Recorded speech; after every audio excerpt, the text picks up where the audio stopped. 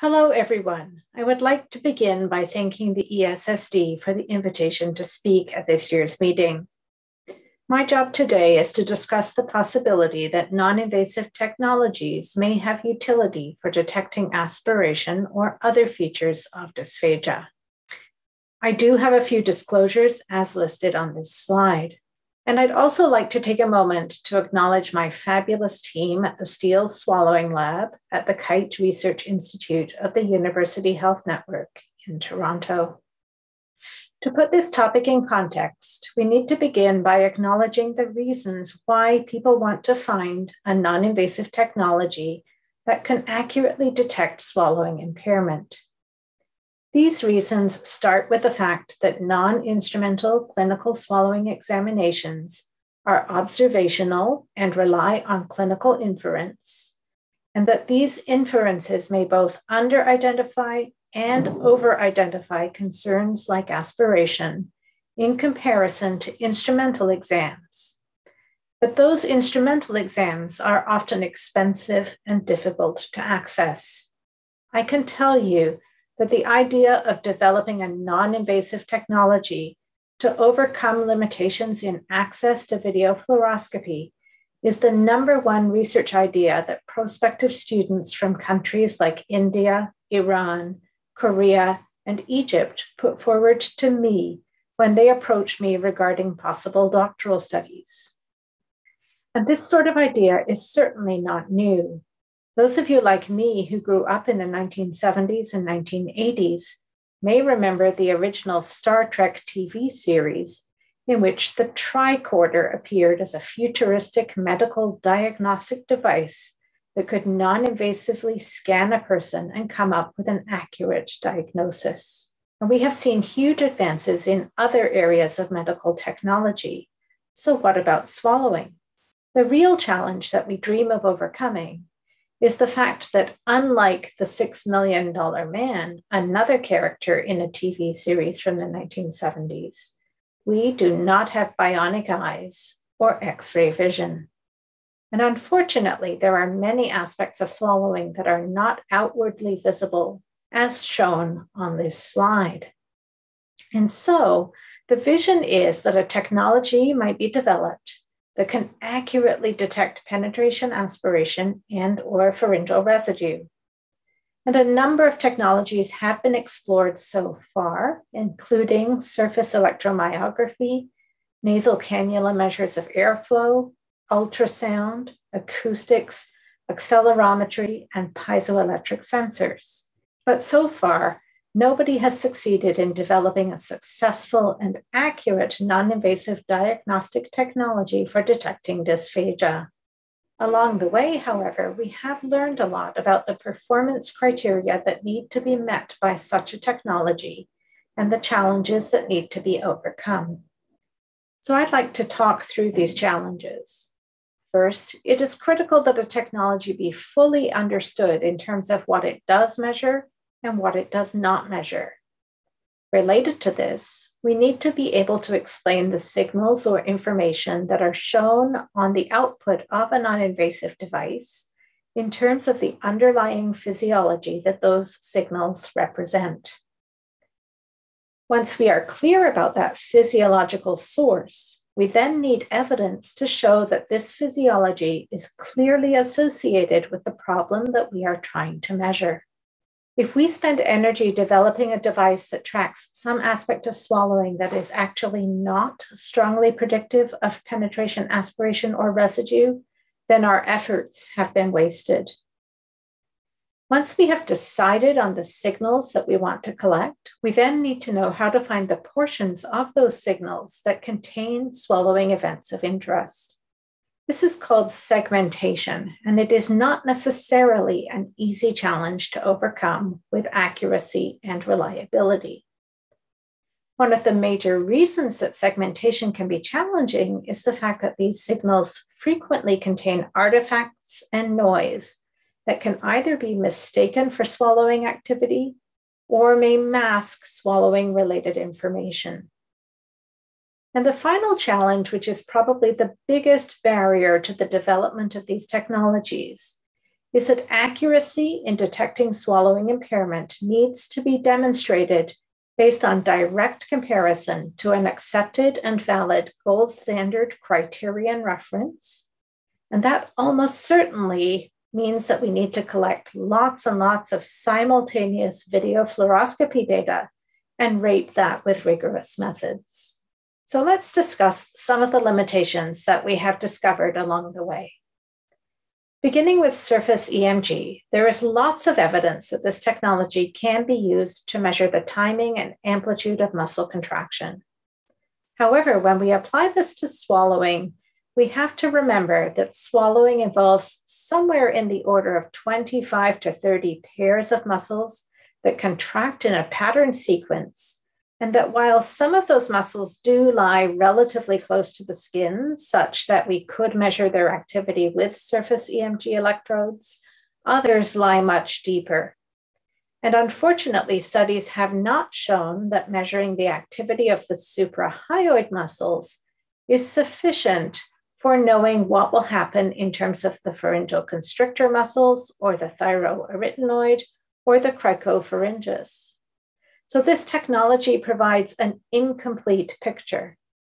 Additionally, we know that the amplitude of EMG signals varies as a function of the amount and density of tissue that lies between the sensor and the underlying muscles of interest, so that there are actually no available norms to enable easy comparison across people. Another technology where we have encountered limitations is ultrasound.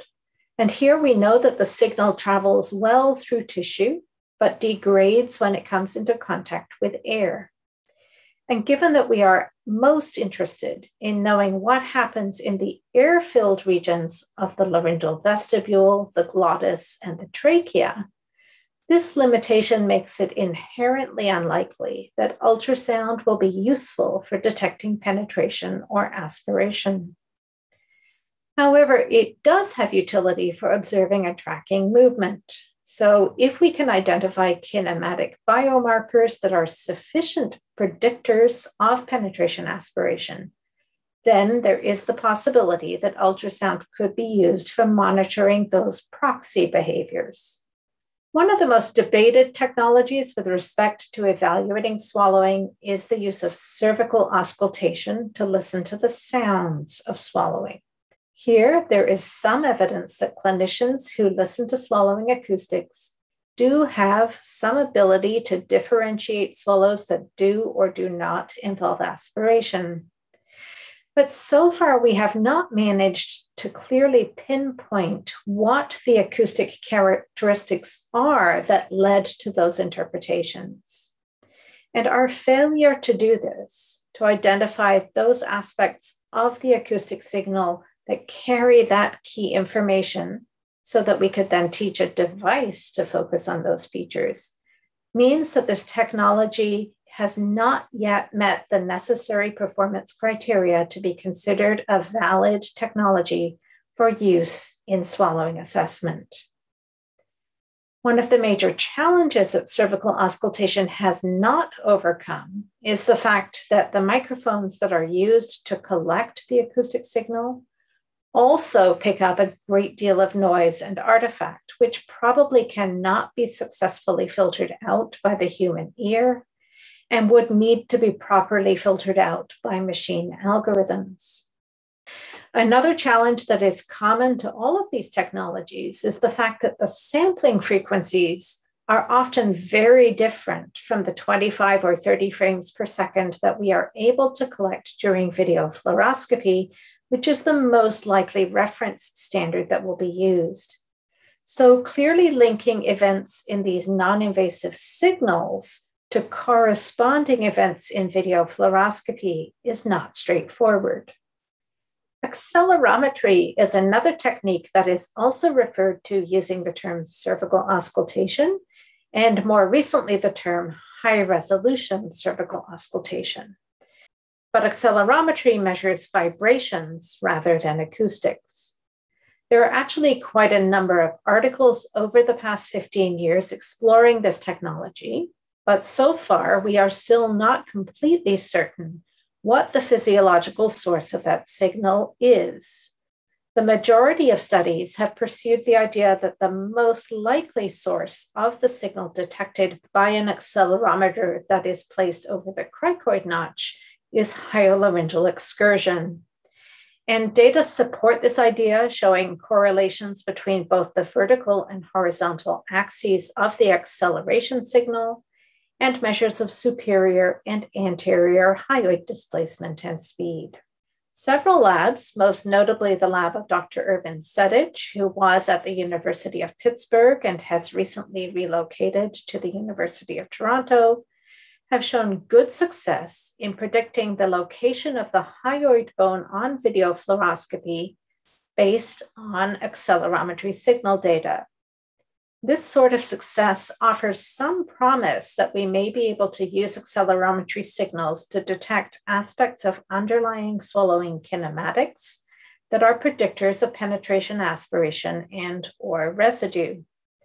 And indeed, the Sedich lab has recently published 2 papers suggesting that anterior peak position of the hyoid may be one of those predictors, although sensitivity and specificity for detecting penetration aspiration based on hyoid kinematics is not as strong as we might wish.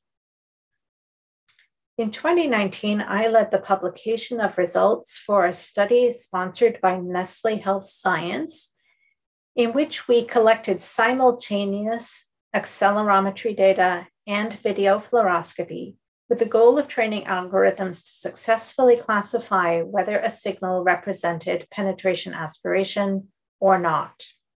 This study was conducted in a prospective sample of 305 adults with risk for neurogenic dysphagia, in which it made sense to collect a video fluoroscopy. And as you can see from the graph on the right-hand side of the screen, we were able to train algorithms to accurately detect penetration aspiration with a sensitivity of 86%, a specificity of 60%, and an area under the curve of 0.82. And on this basis, we then proceeded on to a second validation study in a new sample. This graph shows you the frequency of penetration aspiration on thin liquids in the first of those 2 studies, which was called the SONAR study. You can see that only a small number of thin liquid boluses, that is 7.2%, coming from 23% of the study participants, had penetration aspiration scale scores of 3 or worse. This was actually partly by design, because examples of both safe and unsafe swallowing are needed to train an algorithm to detect penetration aspiration. But this skew towards safe swallowing led us to target a more acute group of patients for the subsequent validation study, so that we would have more examples of unsafe swallowing. And we achieved that, as shown here for the 193 stroke patients in that second trial, which was called the Porsche study, where about 1/3 of the thin liquid data was classified as unsafe, coming from 105 of those participants. Unfortunately, however, the interim results of applying the SONAR algorithms to the Porsche data did not achieve the same level of performance. And because of this, the validation trial was terminated. However, the process of training and testing these algorithms also showed us something very important that really emphasizes the need for direct rather than indirect validation of device algorithm results. This graph shows you the number of participants in the SONAR trial who displayed penetration aspiration scale scores of concern on each of the 6 thin liquid boluses that were presented. You can see that on bolus number 1, 8% of the participants showed a score of concern. On bolus number 2, 7% more of the sample showed their first penetration aspiration event of concern, raising the total to 15%. On the third bolus, 3% more of the sample showed a problem, and on the fourth bolus, 4% more of the sample showed their first problem. This is really critical data because it tells us that people who have penetration aspiration do not display the problem consistently across different boluses. And for this reason, when we train and develop device algorithms to detect penetration aspiration, we really need to compare the device results to the truth for each and every bolus. The predictive accuracy of a device algorithm should be evaluated using a 2x2 contingency table, plotting the test result against the truth, that is, the presence or absence of the target underlying problem on the reference test, in this case, video fluoroscopy. And this allows us to calculate meaningful indices such as sensitivity, specificity, and negative predictive value. And in order for a new diagnostic method to have true clinical utility, it should score well on all three of those indices. But usually, these statistics are reported at the level of the person. That is, did the person show any single problem across the swallows measured using the device? And did that result agree with whether or not they showed any single problem across the swallows measured in the reference test? And a big problem in our literature is that the number of swallows and the types of boluses that are evaluated in the first test, in this case, the device test, is often quite different than the number or type of swallows that are collected during the reference test, which is often performed separately on a different occasion. And when we do this, we're actually comparing the results of two different tests and making an error of assumption that the results should agree across those two different testing contexts. Our results showing inconsistent penetration aspiration on a bolus by bolus basis in the SONAR study suggest that this approach of indirect comparison inflates the possibility that the two tests will agree. To illustrate, let's imagine a scenario involving 6 thin liquid boluses where the results of the device show a problem on the 4th bolus. Now let's imagine that those same swallows were actually collected simultaneously using video fluoroscopy, and the information from the video fluoroscopy analysis suggests that there was a penetration aspiration problem on the 2nd bolus. If the statistics that are used to compare those two tests look at the net results across the 6 boluses, they will both agree that there was penetration aspiration. However, the details suggest that that agreement is actually based on 2 cases of disagreement. On bolus number 2, where the device failed to detect a genuine penetration aspiration event, and also on bolus number 4, where the device incorrectly flagged penetration aspiration that did not actually occur. This kind of mismatch in details, but apparent agreement in net results, is something we need to be very vigilant in watching for during device development and testing. For this reason, I believe the standard for diagnostic accuracy should be based on direct validation using simultaneous instrumental testing at the bolus level. So with that, I will wrap up by saying that the idea of a non-invasive device that can be used to accurately detect penetration aspiration or residue still remains an elusive dream at this point. Research over the past decade has taught us a lot about the limitations of these potential technologies, and it's important for us to understand those limitations. It's also really important for us to remember that identification of a problem is only the first step in swallowing assessment and does not give us sufficient information about the underlying mechanisms of those impairments to guide treatment planning. I hope that this wish list of performance criteria is something that will be helpful for you when reading the literature and also when designing your own studies regarding novel technologies.